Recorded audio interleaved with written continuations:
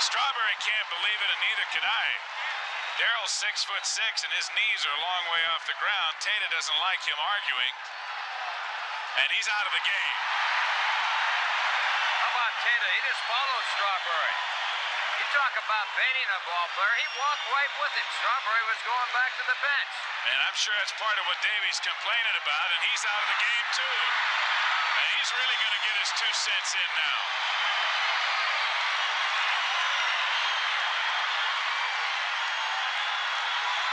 I hate to see that when an umpire follows a ball player.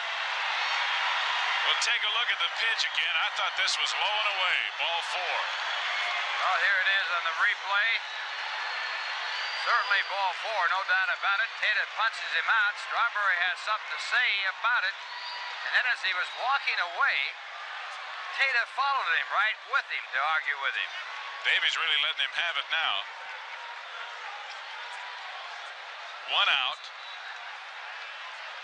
Carter still at first base. And now Terry Tata waiting for Davey to leave, as he has been ejected from the game, but he's not leaving without a few parting shots.